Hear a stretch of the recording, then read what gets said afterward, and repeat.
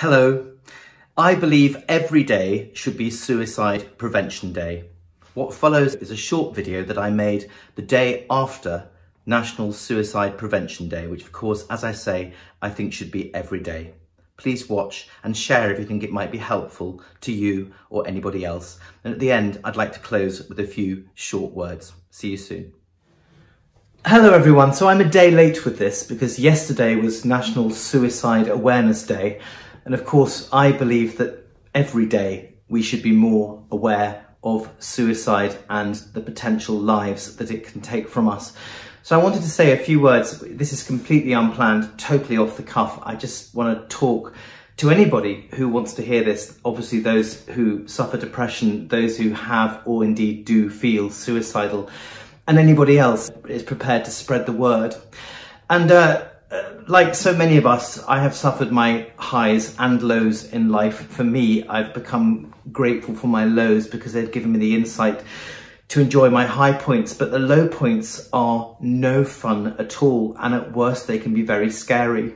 And one of the hardest things about feeling desperately low and or suicidal is that we feel very lost and lonely and isolated in this space, with an utter conviction that no one could possibly understand how we feel.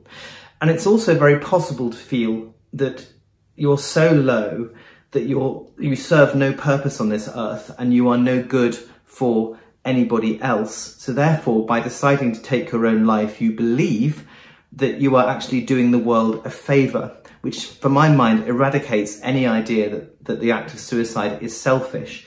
If you're in that state, it's the exact opposite. You honestly believe the world would be a better place without you.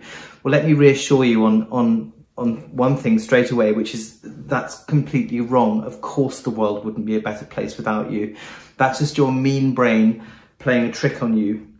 And you are so much stronger than you believe. I'll repeat that. You are stronger than you believe. The other thing that's vitally important when we feel isolated and at our lowest points is it's okay. It's more than okay. You have to ask for help. It's okay to ask for help.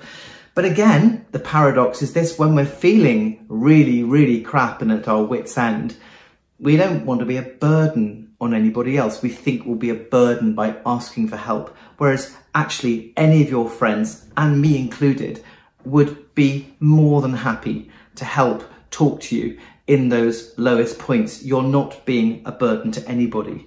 The other thing is, when we're suffering, it's very tempting to want to suffer alone, and we shut ourselves away. And of course, then we get lower and lower and we spiral out of control. And that's when things can go horribly wrong.